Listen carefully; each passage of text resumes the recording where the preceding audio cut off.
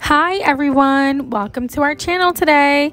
We're going to talk about how we got ready for our new puppy to come home, and stay tuned to see all the different milestones he hits and as he develops and grows with our family. So we ended up going with this brand called iCrate that we picked up at PetSmart, and it works fabulously for Bean. It was very easy to assemble. As you can see, Roberto and little Breslin are making it comfy.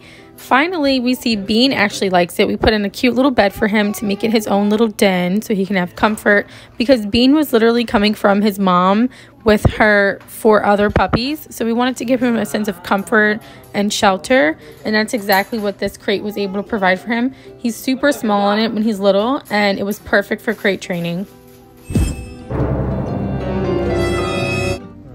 Wow. Okay, so Bean is now home. Everyone's getting to know Bean. He's the cutest thing ever.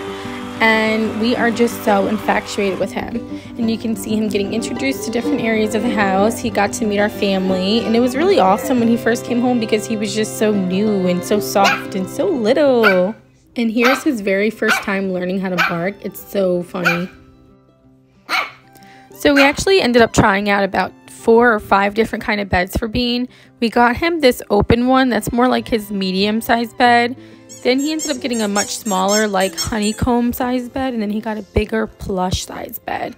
So as you see in the videos, he ends up gravitating more towards that really nice gray plush bed, and I'm going to actually point that out as we start going through the videos more. And you guys can tell me what you think and what works for your pet. I would love to hear it. He's new. He's going to get comfortable with everybody. Pet him slowly and softly, okay? Say hi, Mommy. Hi, Mommy. Now you're so when Bean first came home, he used to sleep a lot. And this bed right here is actually this plush one that he's laying on. He loved it so much, and he uses it still today. So this is actually one of Bean's very first trainings for obedience. He's just learning the very simple command of sit and stay, and he's being rewarded with his treats. And let me tell you, he is super duper food motivated. So we were able to do a lot of great training because of his treats. So Bean was doing really well with the training. He responds very well to like a stern monotone. But if you're very cheery and you're like, oh my god, hi Bean, like he gets very excited, as you guys will see when we greet him. Another really important thing that our family kept doing was like constantly saying his name to him, and he was able to really pick up on, hey, I'm Bean, and he would come all the time when we would just call his name. Good boy. Down, down, down. Good boy. You down. Yeah. Okay. Sit. Sit. Good boy. Down. Down. Down. Down. Good boy. Down. Sit.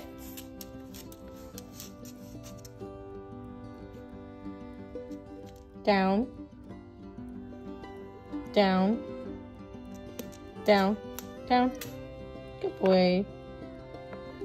I gotta get you. So a really good thing about him being a puppy and us having small kids is that the puppy and the small kids can match the energy of each other, and that was something that we quickly saw as like a huge plus, because everyone had the same kind of playtime schedule versus resting schedule, and it really was a win-win.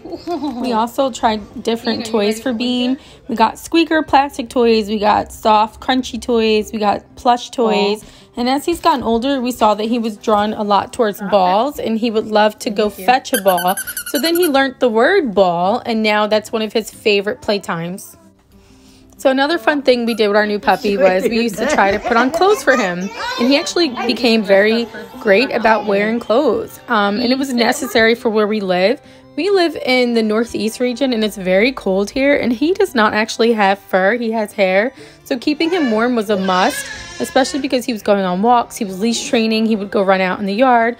So we definitely kept him warm. Okay, so these are just some of the photos of him with his coat and his wonderful harness, but he outgrew that harness. We had to order another one, which was ordered on PetSmart by a company called Papilla, and I can attach that.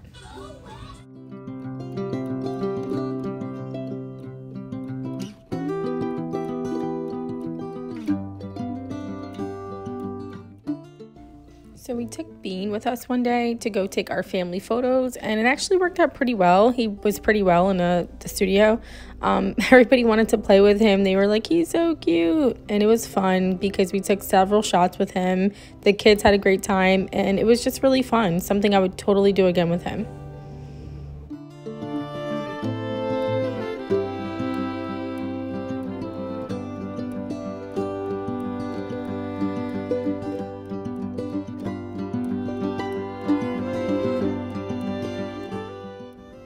Here are some candid photos of Bean with Aria playing outside, and I think I also included just some photos of him just hanging around the house, just being usual Bean. He's always with somebody. He does not like being in rooms by himself, and he wants your attention. Like if you don't look at Bean, oh, he barks.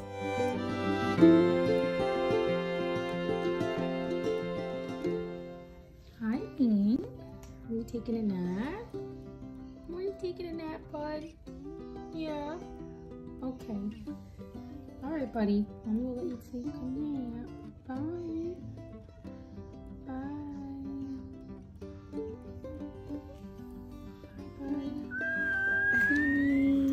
Bye.